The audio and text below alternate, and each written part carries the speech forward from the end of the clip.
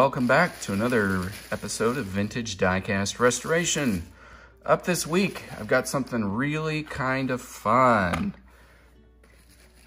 This was an opportunity that I recently had to purchase an entire lot of boxed original knockoffs. So for those of you that follow the channel and you've seen some of my earlier videos, you know that one of the things that I love to collect is sort of a fringe collection to my Matchbox are these knockoffs. And these were fairly common. These are made in Hong Kong, or they're stamped made in Hong Kong. So I suspect, I could be wrong, and I want your opinion. So if you have more information than I do, please leave me a comment down below. But I suspect that these are probably blue box toys, and I've talked about them before on the channel. I've got a comparison video. I'll put a link down in the description for that. But Blue Box was based in Hong Kong, and for obvious reasons around the 1950s and 60s, they were not importing a lot out of the UK or the United States. And so kids in China still wanted toys, and kids in countries that could not get Matchbox and Lesney still wanted toys. And so Blue Box made a toy line, and it was based very heavily on the design of the Lesney Matchbox models. Most of them were, if not exact, damn near exact copies of them. Some of them were a little bit different, like this one here you see. It's got the little satellite dish here on the back, and it looks like a radar operator in the seat. Value on these is really mixed. Most of the time, I will only pay, even for a box model, like about $5 for the model and the box together. That's kind of my upper limit if something's in really, really good condition. I bought this entire lot for 10 pounds, I believe. And even with the dollars to pound conversion, I think it was less than 15 bucks.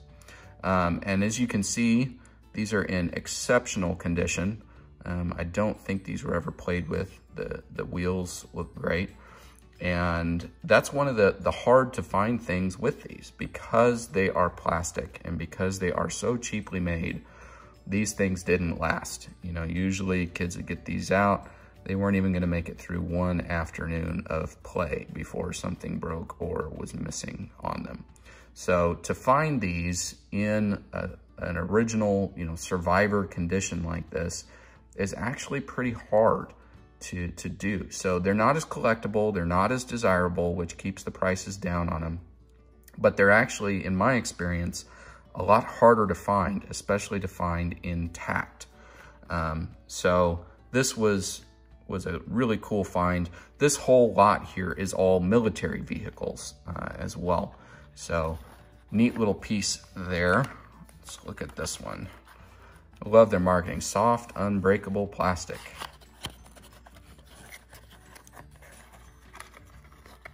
So this one here looks like it is maybe a machine gun or surface to air, maybe. Looks like it's got a gun sitting on the back. I don't know, because this model is missing. Now, if you look at that earlier casting, I think these are the same casting.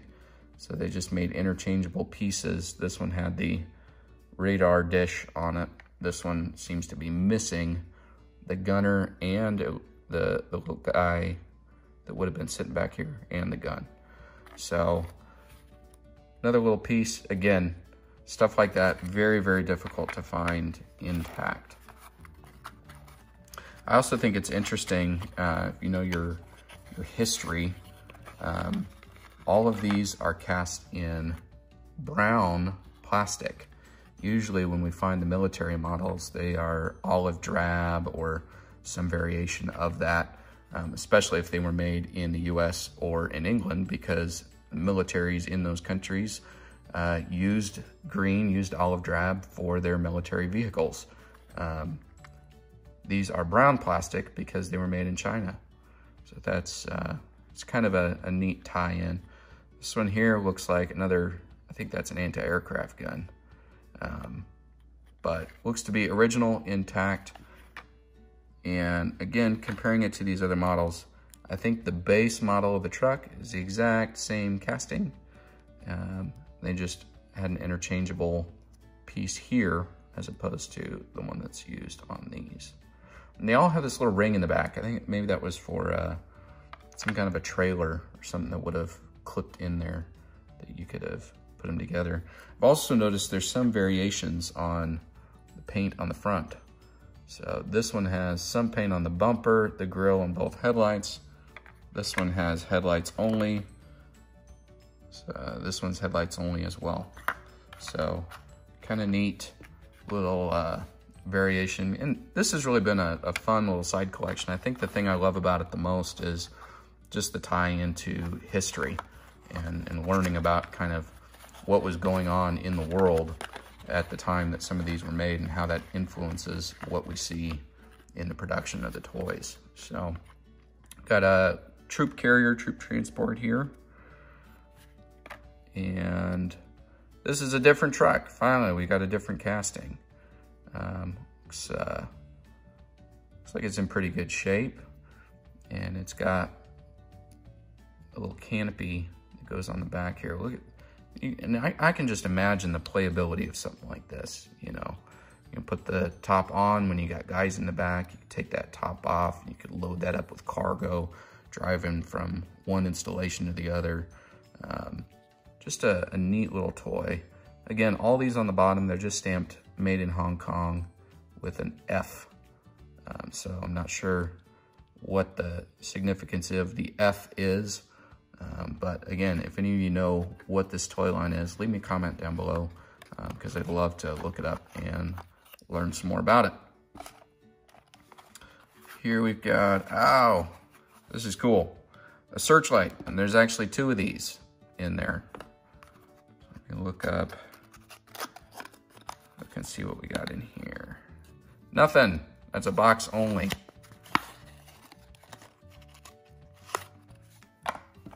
That means the model must be in this one.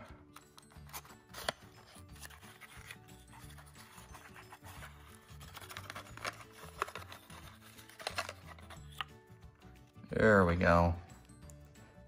So we're back to the same casting as some of those first ones, same truck. Headlights only on that one. And the back looks a little bit different. I was kind of suspecting it would have maybe this sort of mechanism, but this is different. And it's kind of cool. It's still got the seat. Obviously there's a hole there, so it's missing a guy that would have gone in that seat. And it's missing the searchlight, which is really too bad because that would have been a really cool piece to play with. But not in bad shape overall.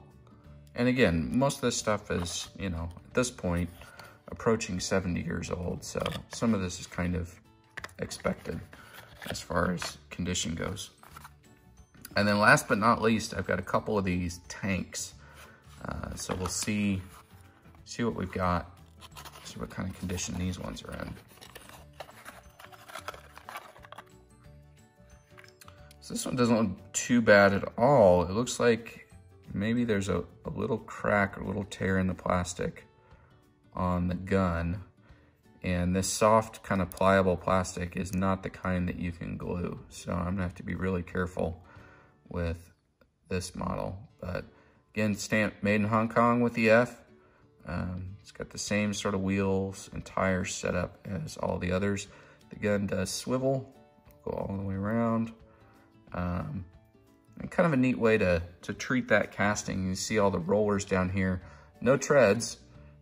Probably would have, for the price and quality that these were done in, that would have been way too expensive to actually try to do treads on this, but neat little casting. Let's see what this other one is here.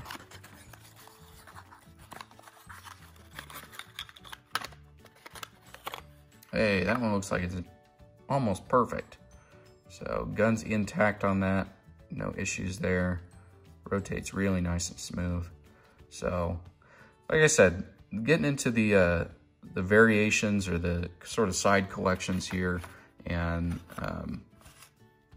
knockoffs has been one of my favorite parts of collecting, and just learning about, you know, these other companies and sort of how they were trying to stay relevant in the market and produce toys that kids still wanted. So like I said, if you got any information on this, let me know in the comments down below, because I like to learn everything I can about this stuff. As always, if you like the video, give us a like. Click that subscribe button to keep up with this and all of our future videos. And as always, join us next week for another vintage diecast restoration.